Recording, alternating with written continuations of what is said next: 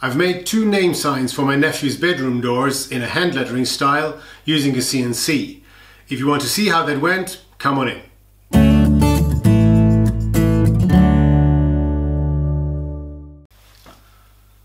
Hi and welcome, I'm Andreas. The schools where I teach has had a CNC for a couple of months and I'm going to use it in my technology class, so at the moment I'm trying to work my way around it and into it and learn how to use it using different projects and approaches and software and so on.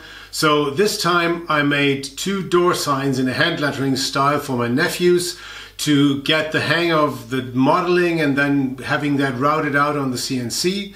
And in this video I'm going to document the steps. It's not a full tutorial video because at the moment I'm a learner myself, but I thought maybe it'd be interesting to just see the rough steps that this project went through, from the modeling, which I used Fusion 360 for, to the finished product. So if you're interested in that, let's get going.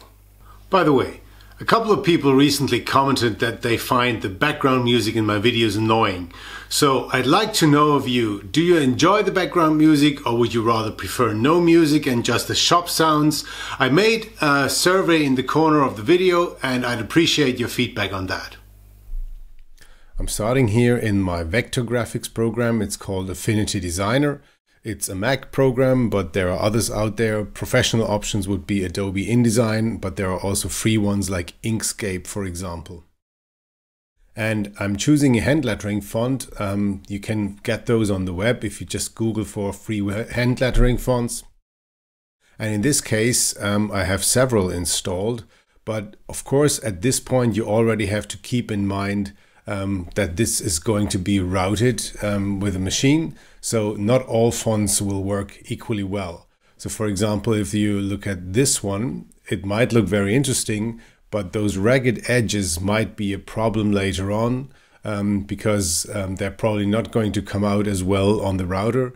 And for example, if you see these lines here, they're very thin. So you'd have to use a very thin router to actually cut this out. And that might cause problems in other areas. So yeah, just keep in mind when you choose the font, which one might work best when it's cut in wood. So now I have to export it in the SVG format, SVG, Standard Vector Graphics, I think it stands for.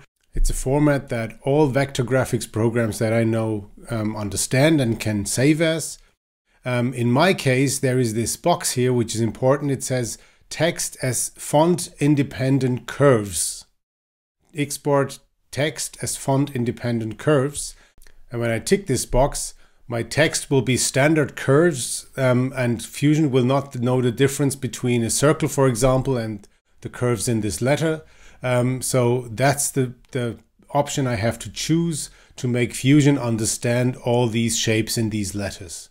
So from here then I export it. I don't do that now, but you know how to save a file. Export it, and then I go over to Fusion where I already have a board, and then I say insert. Mine is in German here, but the layout will be the same in yours if you have it in English. SVG file, and then you choose the face it's going to, and obviously it's going to the top face here, and I choose the file.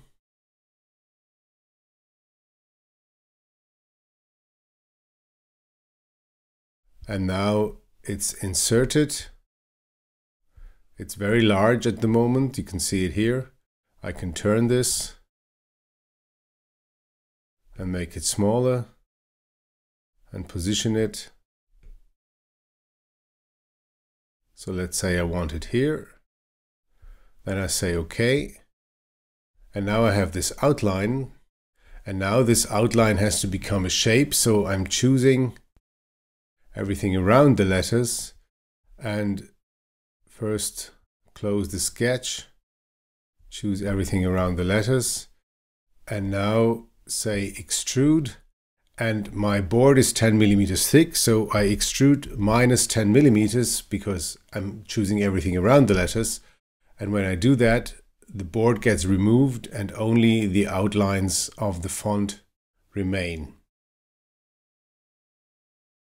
So, and this is now constructed, and now I want to make it. Now I have to choose a setup. And that setup basically says what part of my model is going to be used for the router here. I have to choose an operation, and that's routing. Then there are some more details that I'm not going to go into now. You say OK. It says I didn't choose any body, and it will take everything. Yes, of course, take everything. Now, and I choose 2D contour because I don't route anything three-dimensional. The router just has to follow the outline of the font here. I have to choose a tool. In my case, it'll be a 3mm router bit.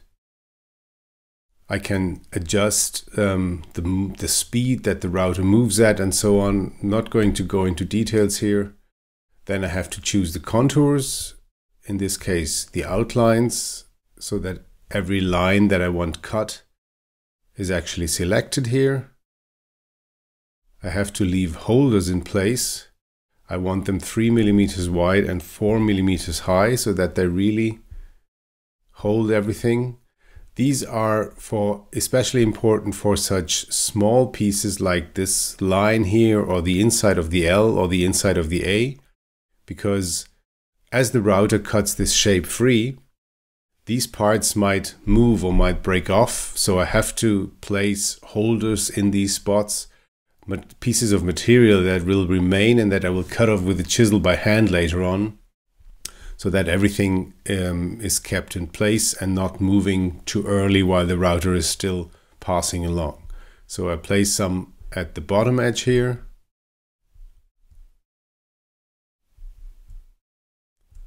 At the top, I'm already thinking about good spots where I can easily get to with a chisel later on the inside of the E.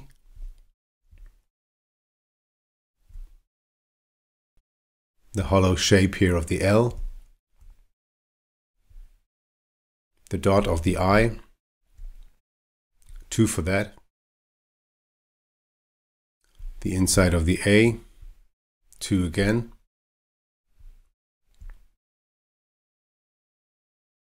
And that should be okay.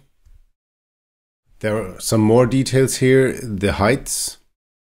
You can see that there are different layers. One is the layer on which the router will move without cutting. And this blue one is the top of the complete model. And the final height here is the depth to which the router is going to cut. And here I have to say minus 11mm based on the contours that I selected. Remember that my material is 10mm thick. I selected the top layer of this material and I want the router to go 11mm deep, 1mm through the bottom, just to make sure that if anything is a little bit uneven, that still every shape will get cut out. I'm going on here. One thing I have to select is what's called Tiefenschnitte here in German. I don't know what the English term for that is, but you'll find it in this place. I say the depth that one pass should take is maximally 2mm. If I don't select that, the router will go all those 11mm in one go, and that probably is going to break off the router bit at some point. So I say it shouldn't go deeper than 2mm in one pass. I haven't changed anything here, and I say OK. And now Fusion is calculating the path of the tool. And now you can see the simulation. Every blue line is one pass, and you can see that it's going to take several passes here along these lines. And here you can see the holders that will remain in place, and we can simulate that. There's a simulation button here, and we can run that and then see how that router bit is going to follow our outline.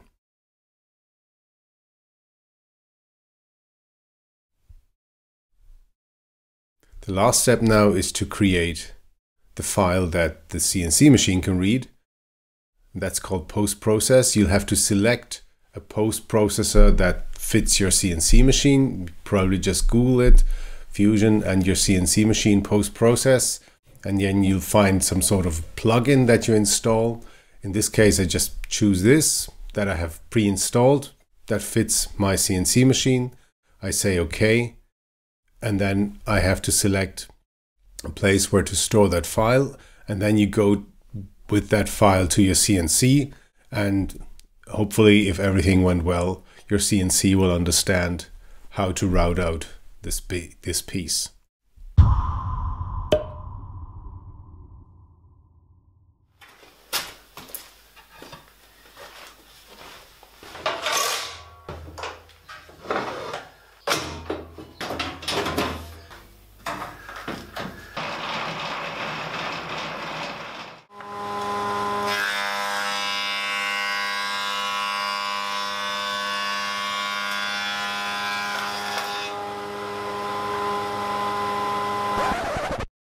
Preparing this board would turn out to be a waste of time, but at this point I didn't know that yet. So let's see how that story unfolds.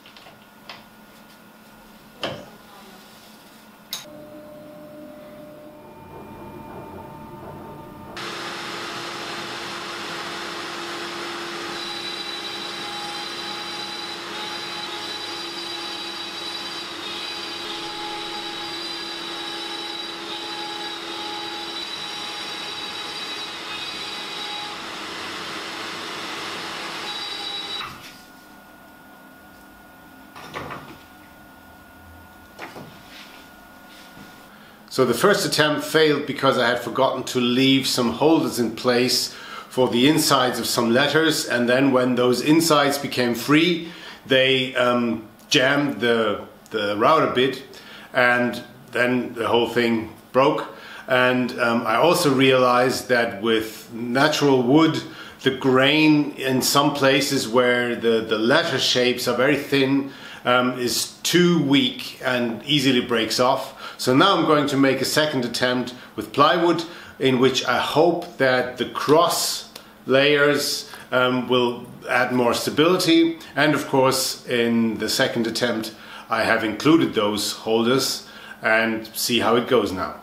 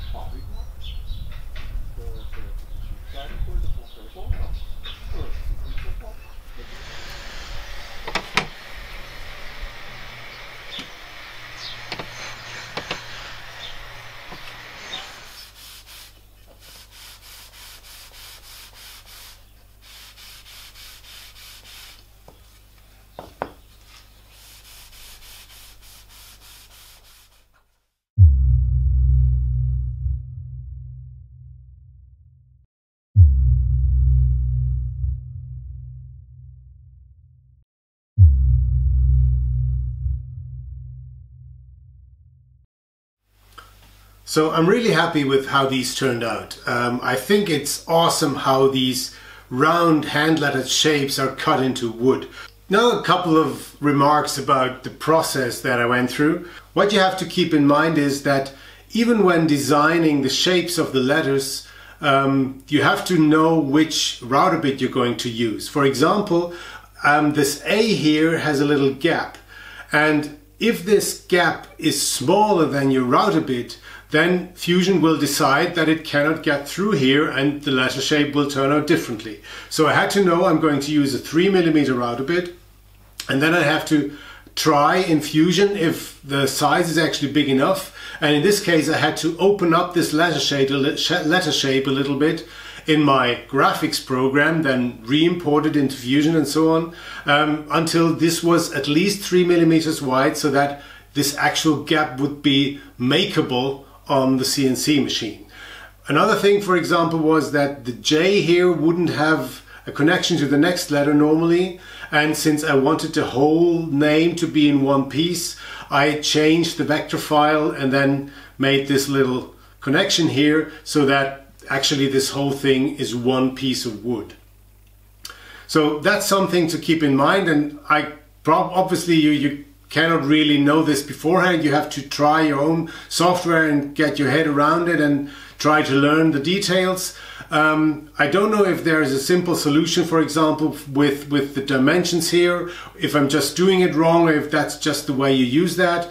But at the moment that works fine for me. Sometimes it's a bit of back and forth, but the more I do it, the more I realize the little things I have to pay attention to. So these are the things that you have to keep in mind. I suggest watching a couple of tutorials. There are excellent Fusion 360 tutorials online. I'm going to link some in the description. A series by Lars Christensen, who's a real expert on Fusion 360, has really helped me get into the process.